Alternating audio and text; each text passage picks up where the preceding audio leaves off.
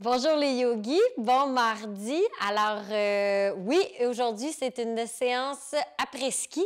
Je m'inspire un peu là, de ce qu'il y a autour de moi. Si jamais vous avez des demandes spéciales, n'hésitez surtout pas à me les transmettre. Donc une séance après-ski. On va surtout venir étirer là, les cuisses, les mollets, les chevilles, venir travailler un peu là, les pieds. Puis je voulais juste faire une petite annonce, là, désolée pour le son dans la dernière vidéo. Des fois, le micro, il vient, quand je bouge, se coller sur ma peau. Puis c'est ça qui fait l'espèce de petit grichement, là, un peu tannant. Donc, je vais essayer de faire attention aujourd'hui là, à ce que ça ne bouge pas trop, puis que ça ne vienne pas briser un peu là, votre moment zen. Alors, je vais commencer assise sur un bloc. Vous pouvez tout simplement vous asseoir directement sur le sol si vous préférez.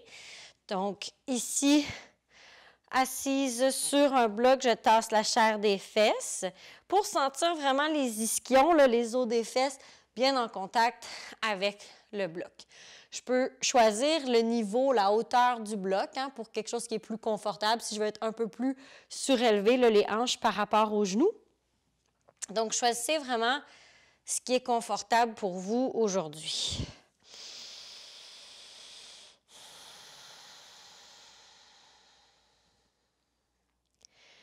Comme à chaque pratique de yoga, on prend le temps de se concentrer sur notre respiration, respirer profondément.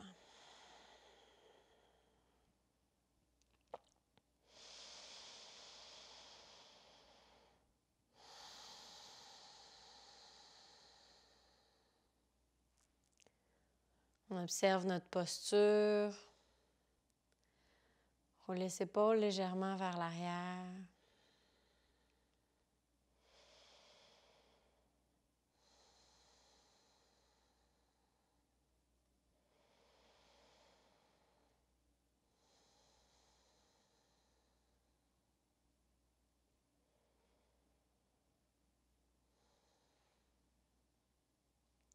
Sur un inspire, soulève le menton vers le ciel.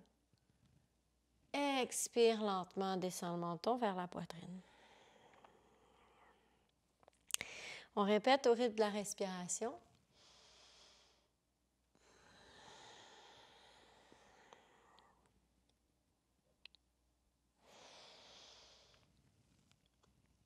Les épaules sont lourdes, loin des oreilles.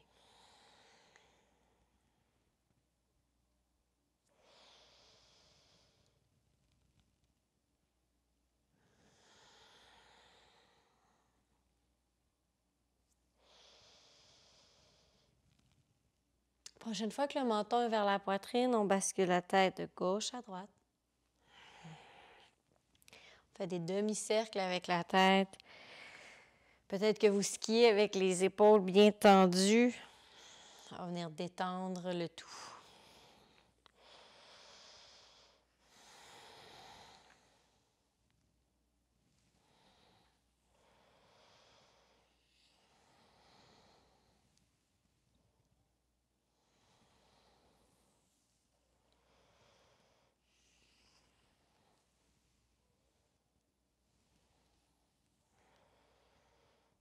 Et on revient au centre, on amène la tête dans le prolongement de la colonne. On essaie d'allonger le plus possible le tronc, la colonne vertébrale. On amène l'oreille droite vers l'épaule droite. On étire tout le côté gauche. Donc, je vais me mettre face à vous pour que vous voyez bien. Je peux même allonger la main gauche vers le sol pour accentuer l'étirement du trapèze. Donc, peut-être que vous skiez un peu coincé comme ça parce que vous allez trop vite.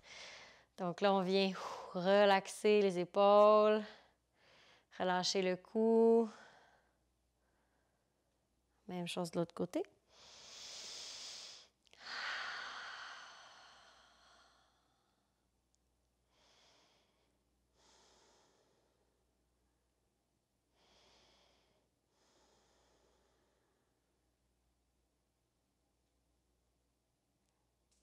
Et on revient au centre.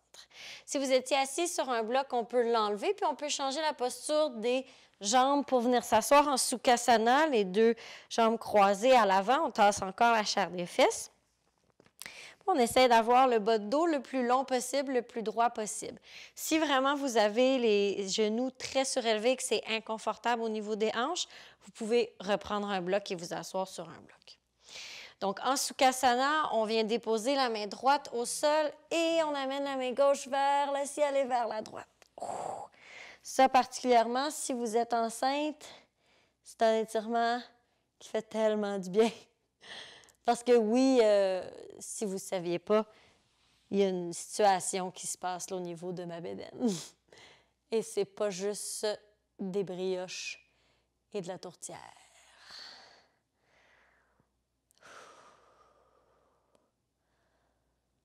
On respire profondément pour aller étirer jusqu'au bas du dos, jusqu'à la hanche. Expire, essaye d'aller le plus loin possible. Inspire, redresse, puis on s'en va vers la gauche. Chaque expiration, on essaie de descendre un peu plus bas.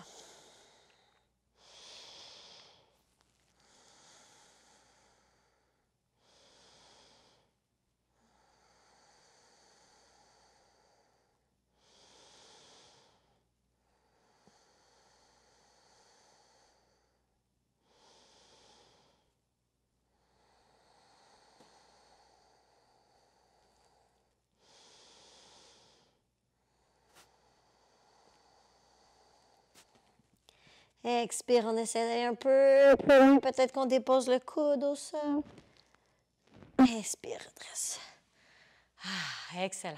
Inspire, les deux mains au ciel. Expire, main gauche sur genou droit, main droite à l'arrière ou sur le bloc.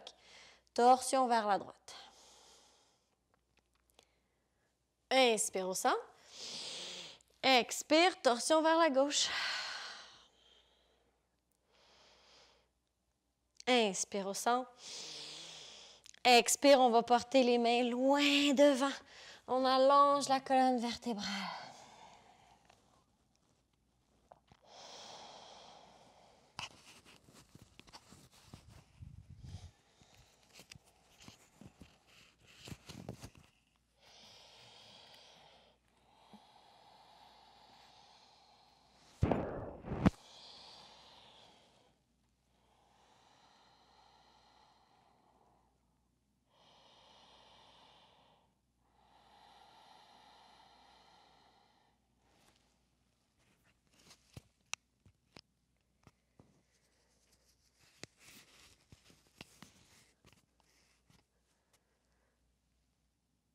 Inspire, on bascule vers l'avant pour aller dans la table. On va aller faire quelques chats vaches pour la mobilité du bassin. Alors, à l'inspire, je sors les fesses dans la vache et je sors la tête. À l'expire, dans le chat. Inspire vers le ciel. Expire vers le centre. On exagère le mouvement.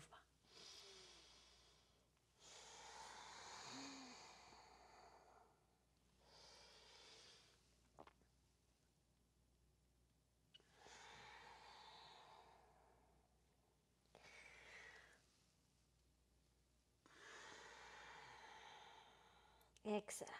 On revient dans la table au neutre. On va venir placer les 5 orteils du pied gauche dans le sol, puis on ouvre la jambe droite vers la droite. Donc, pour étirer l'aine ici, à l'intérieur de la jambe droite. On peut soit garder les mains près des hanches, si vraiment c'est très tendu, ou on peut aller dans flexion avant, amener les mains vers l'avant, déposer la tête vers le sol. Les orteils et le talon droit sont alignés.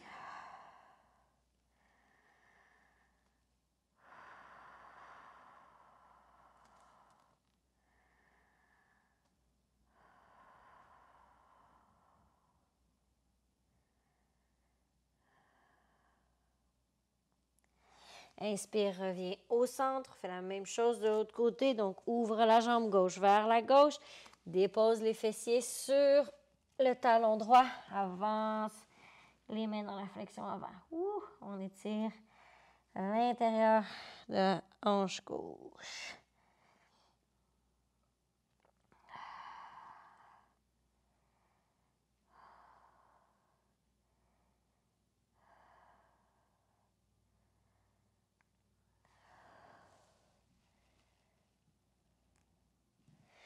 Et on revient au centre.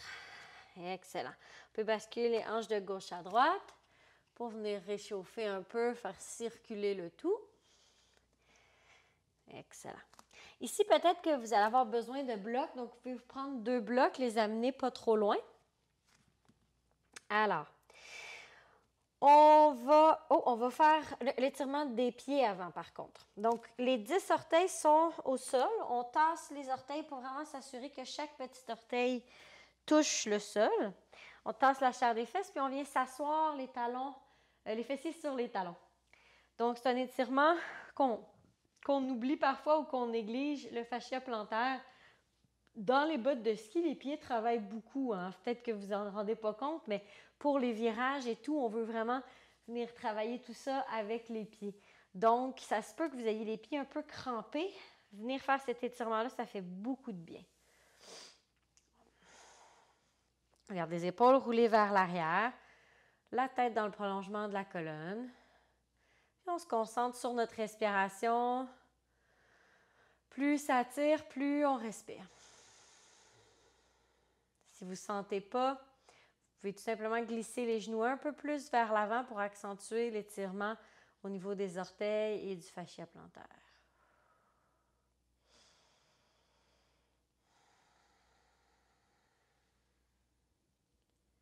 Vous auriez voulu que je l'oublie, celle-là, hein?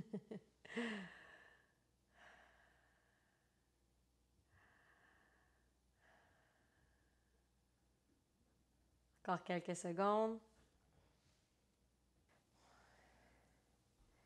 On peut doucement aller vers l'avant pour ramener du sang dans les pieds. On peut tapoter le dessus des pieds au sol, peut-être shaker les pieds de gauche à droite. Ouh, excellent. Et là, on peut passer aux choses sérieuses. On s'en va dans un premier chien tête en bas. Donc, on peut marcher un genou à la fois pour envoyer les hanches vers l'arrière, allonger chaque jambe. Ce qu'on appelle marcher notre chien.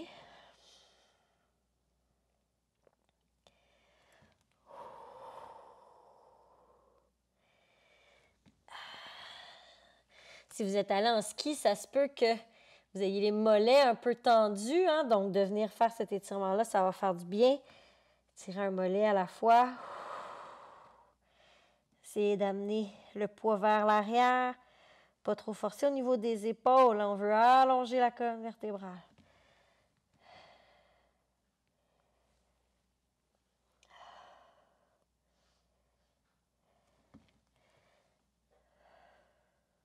On vient dans un chien tête en bas qui est statique. On allonge la colonne vertébrale, on sort les fesses vers le ciel comme dans la vache. Inspire, allonge la jambe droite et viens la porter entre les 2 paumes. Excellent. Ici, je vais déposer le genou gauche au sol et c'est là que peut-être vous aurez besoin de blocs. Donc, vous pouvez garder les mains au sol ou les mains sur des blocs, mais dans les 2 cas, je veux que vous ayez les épaules loin des oreilles. Donc, la colonne est bien longue. Puis, on vient faire le travail vraiment au niveau des jambes. Hein? C'est vos jambes qui ont travaillé aujourd'hui, particulièrement si vous avez fait de la bosse. Alors, le genou droit est au-dessus de la cheville droite. Et on étire le psoas gauche.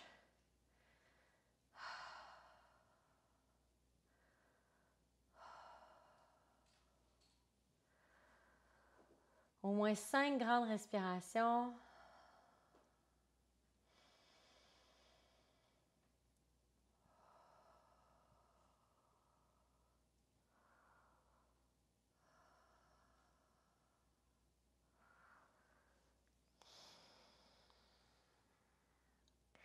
Vous pouvez prendre les blocs dans chaque main, basculer les hanches vers l'arrière, soulever les orteils vers le ciel. On va venir dans la demi-split. Donc, on peut garder les blocs ou si vous êtes habitué dans la demi-split, on peut aller jusqu'au fessier à l'arrière et venir placer les mains au sol de chaque côté. Assurez-vous d'être confortable. On va rester quelques secondes.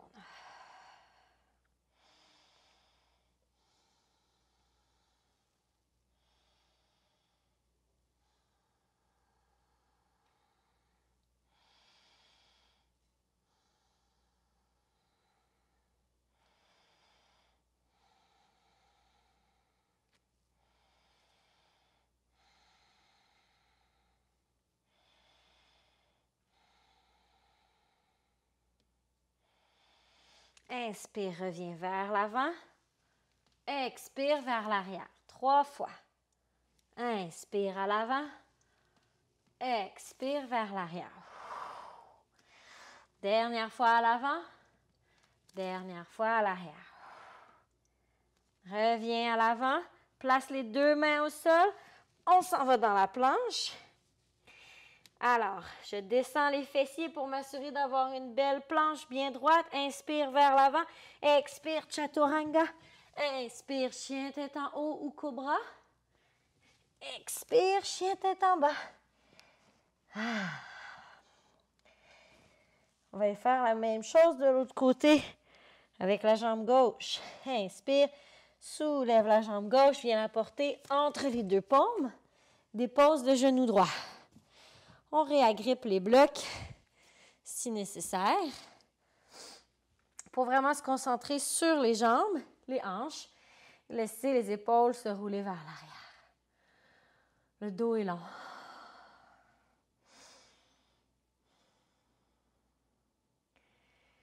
On respire profondément sur place. Plus ça tire, plus on respire. On reste pour au moins 30 secondes.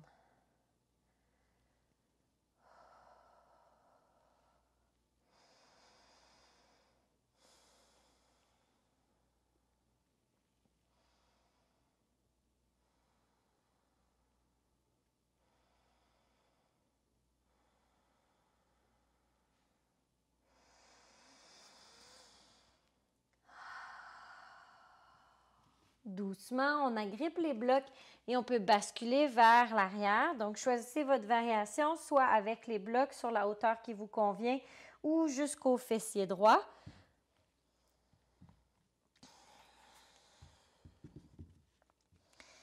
On allonge la colonne vertébrale, on roule les épaules vers l'arrière. Peut-être qu'on fait une petite flexion avant si on n'a pas besoin des blocs.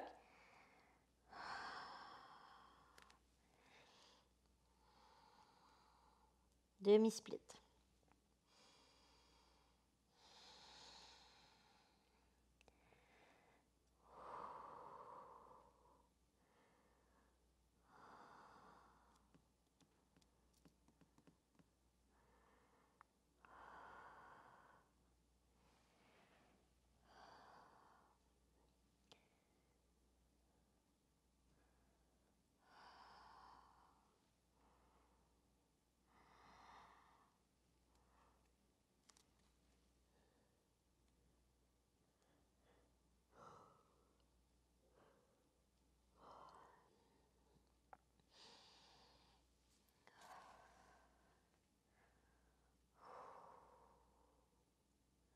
Sur un inspire, doucement, on marche vers l'avant.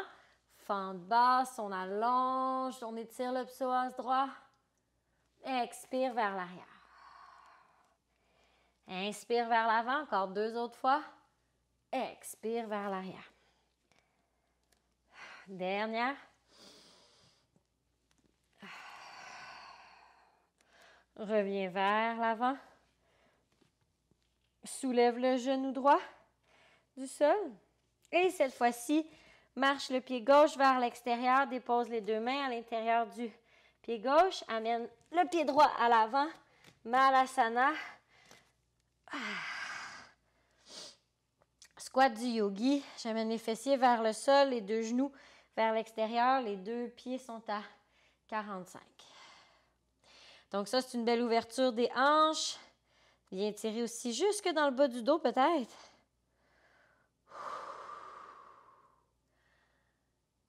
Vous pouvez venir placer un bloc sous les fessiers si ça tire trop, si c'est trop difficile.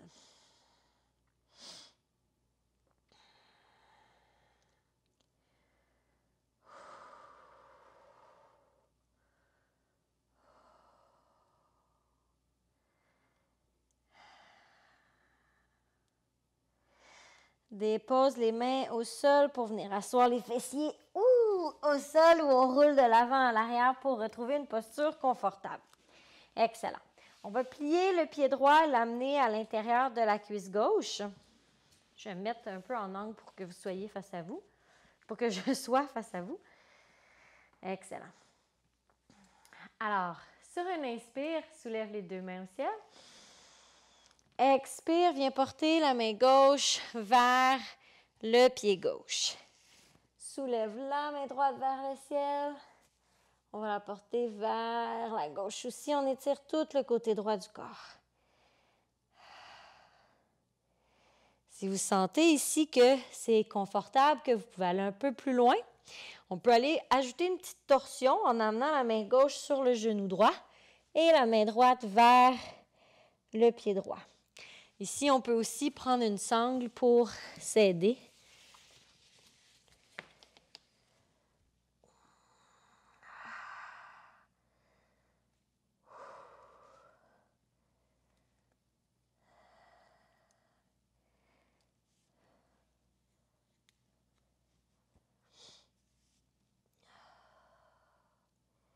Un super étirement pour le bas du dos, pour l'arrière des jambes.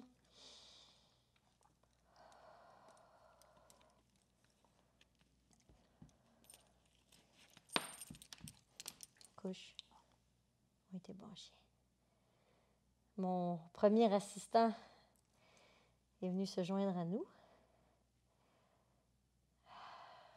Sur un inspire, on relâche la sangle, on redresse le corps et les deux mains. On va aller faire la même chose de l'autre côté. Donc, je rentre le pied gauche à l'intérieur de la cuisse droite. J'allonge la jambe droite.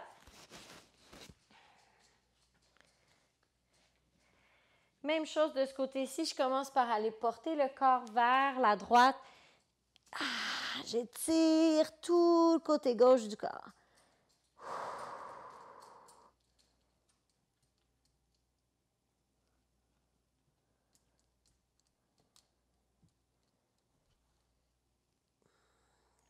Si vous voulez aller plus loin, si vous l'avez fait de l'autre côté, je vous suggère de l'essayer de ce côté-ci aussi.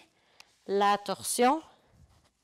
Pardon pour le micro que je replace. Et voilà. J'amène la main droite sur le genou gauche, j'amène la main gauche sur la sangle. Torsion.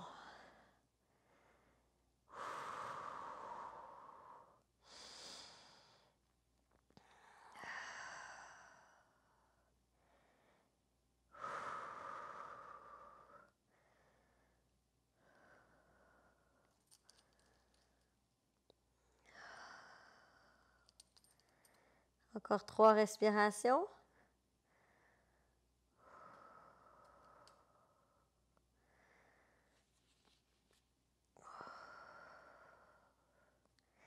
Et on redresse. Doucement. Excellent.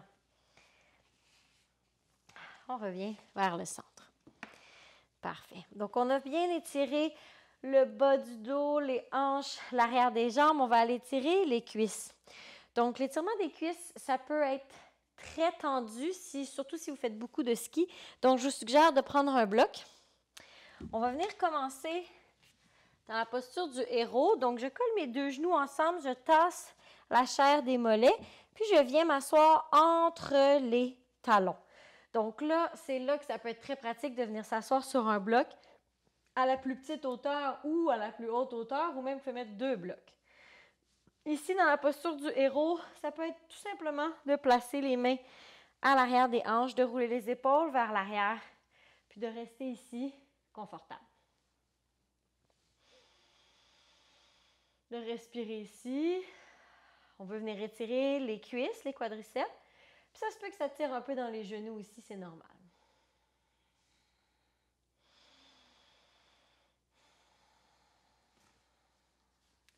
Si vous êtes un peu flexible quand même, que vous êtes confortable dans la posture, vous pouvez aller dans le héros recliné, c'est-à-dire que vous penchez vers l'arrière pour descendre un coude à la fois et venir près du sol. Peut-être même que vous pouvez vous coucher le dos complètement à l'arrière, venir déposer la tête à l'arrière. Ce n'est plus mon cas, malheureusement. Donc, on respire profondément, on respecte nos limites. On reste encore pour 10, 9, 8, 7, 6, 5, 4, 3, 2, 2, 1. Et doucement, on sort de la posture comme on y est entré. C'est-à-dire que si j'étais sur les coudes, je reviens sur les paumes. J'amène les mains à l'avant.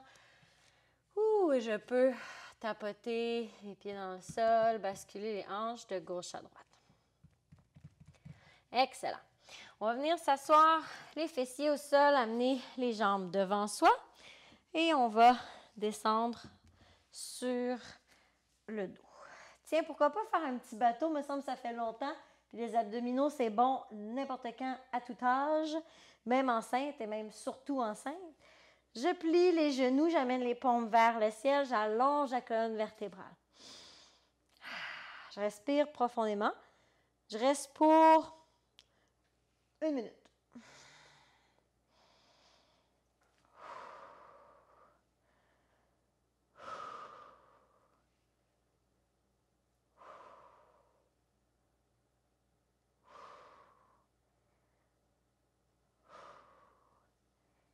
Excellent. Ça fait un peu moins d'1 minute, mais ma montre est rendue à l'autre minute, fait qu'on est bon. On descend doucement au sol, une vertèbre à la fois. Excellent. On peut venir masser le bas du dos ici en faisant des petits cercles avec les genoux. On va aller faire un autre étirement de la cuisse et du genou qui fait beaucoup de bien. Donc, écoutez ce que je vais dire parce que ce n'est pas évident à voir. Donc, mes 2 genoux sont vers le ciel. Je plie la jambe droite pour amener le talon droit près de la fesse gauche. J'agrippe mes orteils avec ma main gauche et je dépose mon genou droit pour qu'il pointe vers le coin avant droit de mon tapis. Ici, ça peut être suffisant de juste pointer vers l'avant. Ou si je veux accentuer l'étirement, je peux venir déposer le pied gauche sur le genou droit pour accentuer et peser le genou droit vers le sol et vers l'avant. Ici, je peux relâcher tout le reste du corps, relâcher les épaules.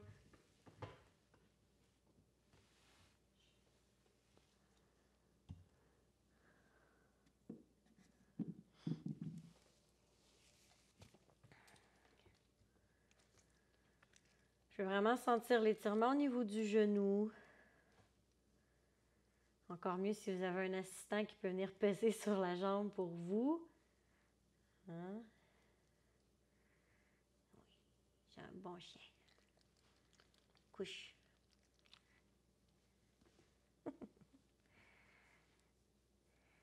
Et doucement, on va venir faire la même chose de l'autre côté. Donc, je déplie la jambe, j'amène mon genou droit vers le ciel, le pied gauche à plat dans le sol. J'agrippe les orteils du pied gauche en amenant le talon gauche près de la fesse droite. Et j'amène mon pied droit sur la jambe gauche, le genou gauche pour accentuer l'étirement.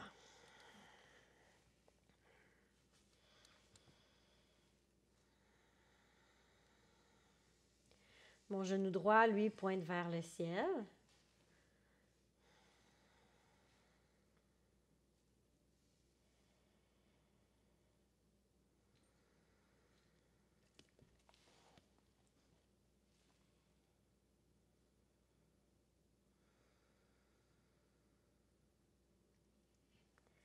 Excellent.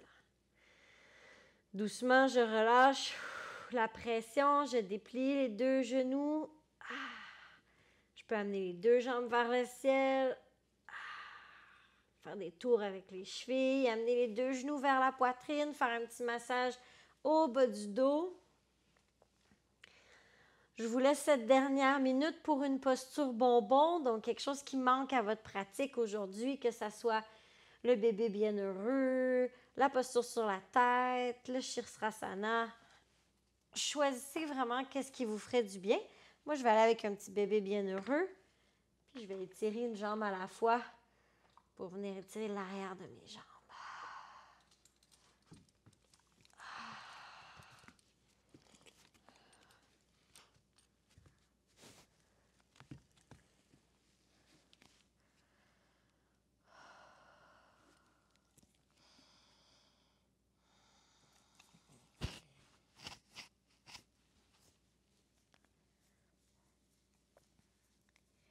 Peu importe la posture que vous avez choisie comme posture bonbon, vous pouvez tranquillement en sortir.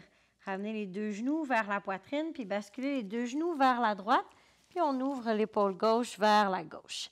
Torsion finale. Pour bien étirer le bas du dos.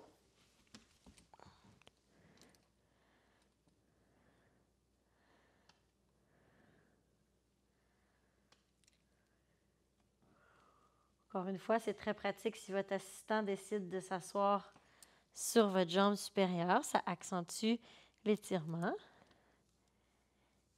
La grosse patate. Oui, t'as une grosse patate.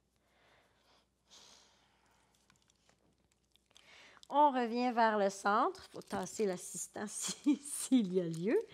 Puis on bascule les deux genoux vers la gauche. Et on ouvre l'épaule droite vers la droite. Excellent. Torsion de ce côté-ci. On respire profondément. On laisse aller tous les muscles qui sont non sollicités. Et on se prépare pour le Shavasana. On peut même fermer les yeux.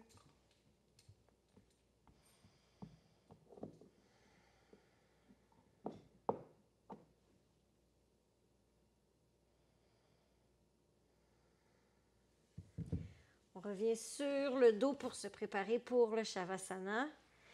Et là, vous vous en doutez, comme j'ai mon assistant un peu excité, je vais seulement vous préparer au Shavasana et je vais vous laisser le faire de votre côté. Donc, assurez-vous qu'il n'y aura pas une autre vidéo qui va partir après, donc que la lecture automatique est éteinte. Placez-vous confortablement. Amenez les deux pieds vers l'avant du tapis. Roulez les épaules vers l'arrière, les paumes vers le ciel. Je ferme les yeux, j'allonge la colonne vertébrale. Je prends une profonde inspiration et une profonde expiration. Je relâche tout.